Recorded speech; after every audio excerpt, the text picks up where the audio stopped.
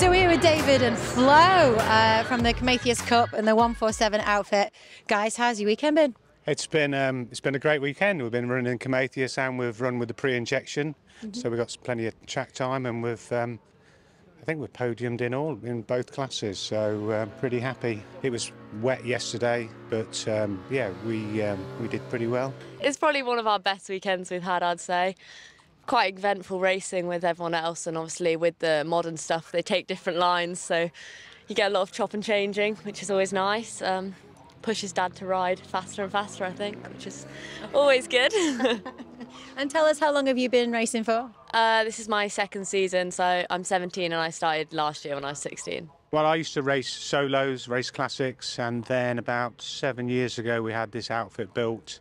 And went over to the dark side and never regretted it since. We've had a great time, great program. It's a brilliant paddock. The classic Sidecar paddock is just the friendliest place to be. We've made some fantastic friends here, and yeah, great racing all over Europe and in the Isle of Man, and yeah. I think Cadwell's the best. I think for me it's where I started last year, and I've always enjoyed it a lot. I mean, it's got everything. It's got straights, and obviously we're not as fast as the big bikes, but it's still flat out for us, and then constant corners, switches. It suits us, I think. The front exit, you have to do the lefts. Like, there's not really a way around it. You have to do them. Whereas the rights, you can kind of get away with.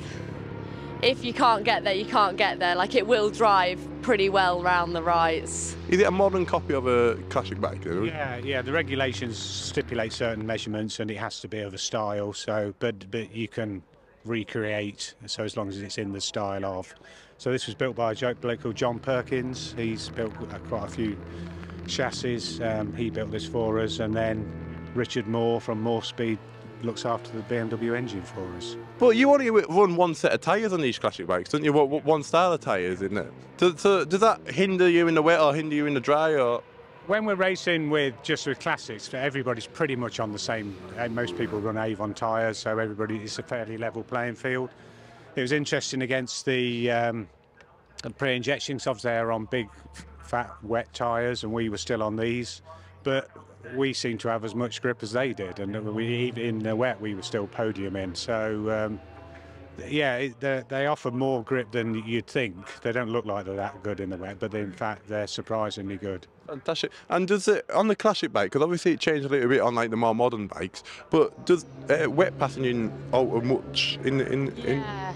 I'd say when it was wet, the straights, you spend a lot more time on the back wheel, just kind of all your weight on the back wheel, and then when you're doing left-handers, instead of putting your weight forwards more, you're kind of trying to pull your weight back over the side, but as far back as you can get it. So I know I still go out the front, but some people tend to go over the wheel arch in the wet.